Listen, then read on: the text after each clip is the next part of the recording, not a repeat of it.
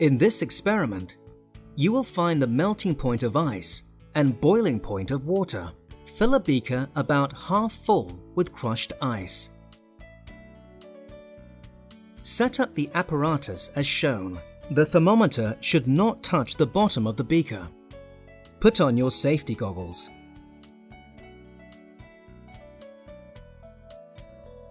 Heat the crushed ice with a non-luminous Bunsen flame.